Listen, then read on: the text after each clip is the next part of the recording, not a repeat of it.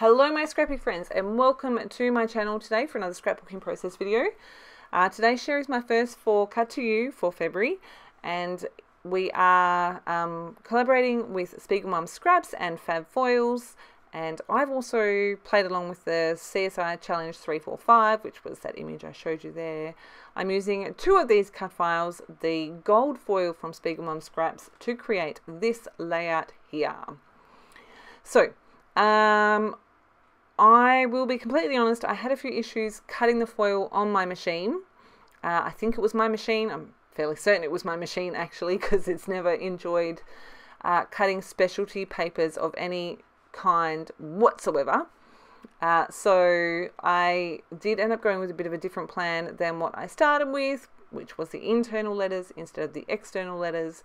But you can see that I have used my Cameo to cut the insides of the pieces for my little gnomes. They're the cutest things ever, Gwen. I love them so much. Thank you so much for creating them. And you can see here I am just working on backing the rest of my gnomes. I've cut some white cardstock here to fill Mr. Gnome's beard, and I'm going to fill that in with some Nouveau glimmer paste, I think it's called, in Moonstone, I think the colour is, which is just the clear. And so you get to watch me do that for a bit, and then I'll show you a close-up. For Mrs. Gnome that you can see there on the right hand side, I have backed the same parts of her in gold that I have on him, and then I've used a very light pink card, pattern paper actually, to do her little piggy tails. I'm going to back their little noses with red because I'm using that picture there as inspiration. And you're going to see me sample a couple of reds and then trim them down. I am going to come back on live in just a second because something happened and I didn't record my background process. So I'll be back in a minute. Okay, so I have no idea what happened. I thought I pressed record when I made my background, but I did not. So I'm going to show you quickly, then give you a real quick demo, and then I shall continue putting my page together. But you can see here on my background, that is acrylic paint. It is all acrylic paint. I'm using the mixed media paper from Colour Blast, my new favourite. I think it's incredible. I've got some pink and red and gold splatters and some red acrylic paint. I'm going to give you a real quick demo of all I did. Super simple. Just added a little bit of the paint colour I was working with to my mat here. Spritzed a little bit of water, and I just made it a little bit more fluid than acrylic paint is normally. Does that make sense? Not much, because I didn't want it to run all over the page. And then I literally painted like this along the centre line of that cardstock, which I had, so that cardstock, it has been trimmed down to 11 by 11, and so this paint is a little bit more watery than what I used yesterday to do it, but yeah, so that that cardstock is trimmed down, but from that centre line I did literally exactly what I'm doing now. Yeah, because I'm trying to just use a tiny bit of paint so I don't waste it, I'm not able to get quite the right texture, but it was a little bit less liquid than this. Obviously when I did my splatters I made it a bit more liquidy, but you can see up here that I've got those really fine flicks, which is what I've got along here as well. I wanted to tell a bit of a, not so much a love story or a Valentine's story, but I had this photo of my husband and I remember taking it, and I remember what was going through my head as I took it, and I was thinking, gee, how many photos of us at an event do I need to take and go, look, this is us at this event? And then I thought, you know what, I'm going to tell a bit of a different story with this. It is still an us story, but I think it's, I'm going to use the prompts, so I will go into that more in detail in my voiceover, but just a really quick demo of exactly what I did to get that background. I'm going to pop you back on fast forward, and I hope you enjoy my process. Alright, so I am back. if that didn't make any sense, I do apologise, but yeah, like I said, I don't know what happened. I thought I pressed record, apparently I didn't. So I'm just going to add some white splatters here, using the same technique that I did before. Again, white, this is, obviously the rest is not white. This is white acrylic paint with a little bit of water, and I'm just going to splatter that all over. And yeah, so like I said in my live bit there, I am playing along with the CSI challenge. And one of the prompts was to journal as a letter. So that's exactly what I'm going to do. What I've got here is a little glassine bag.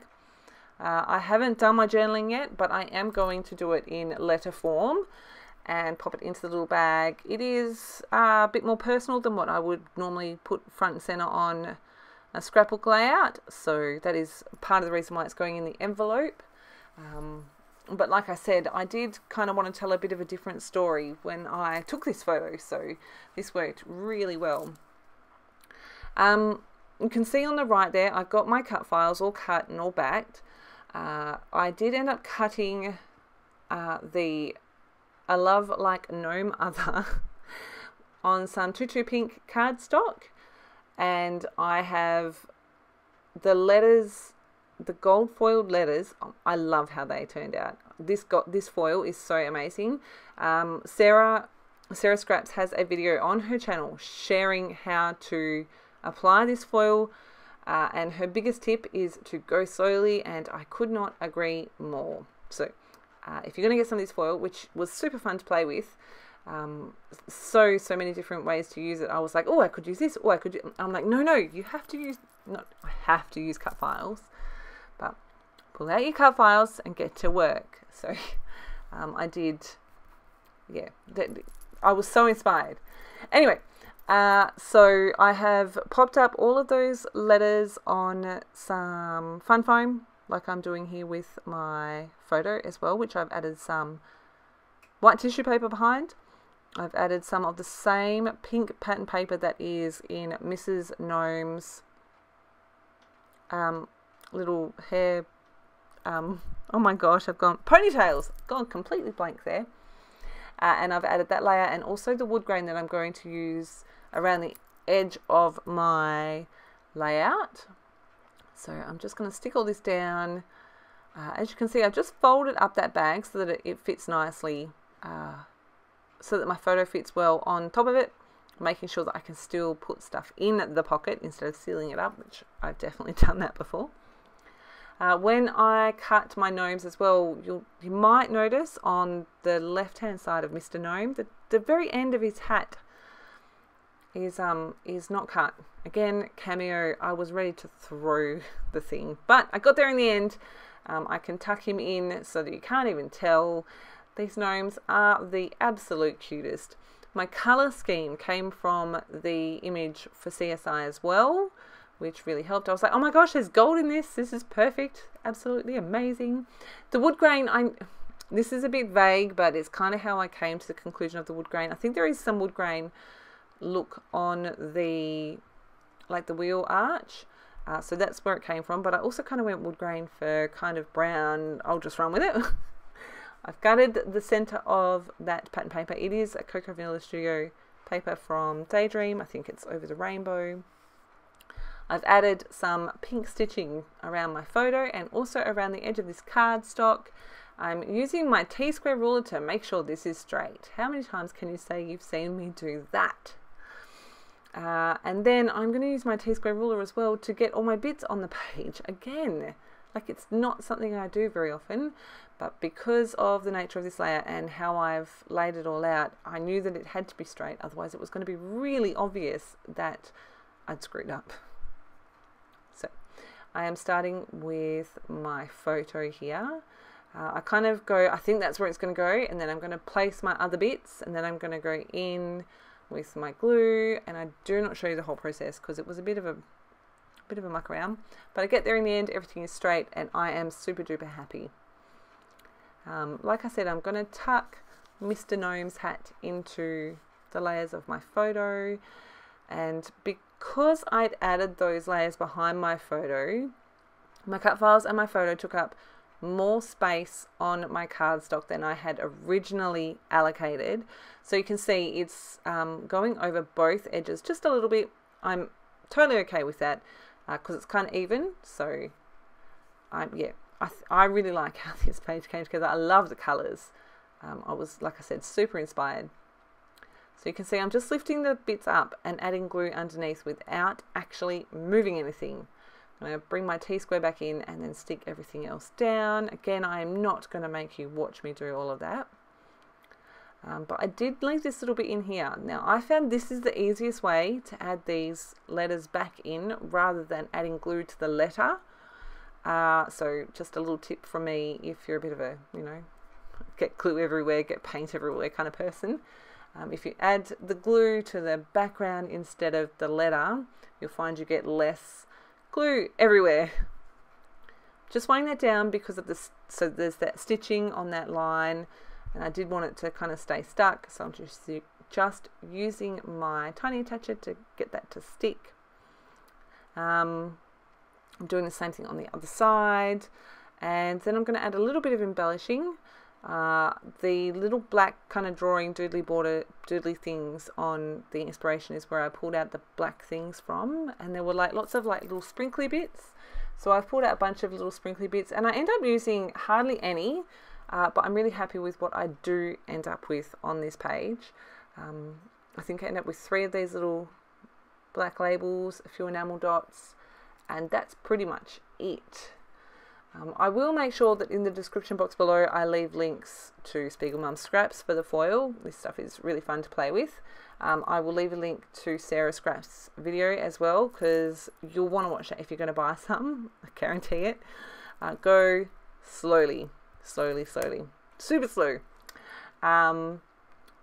Obviously I will leave links for these amazing cut files. My goodness, I was so excited when I saw them. I love them. Love them. Those black vellum word stickers are pink paisley.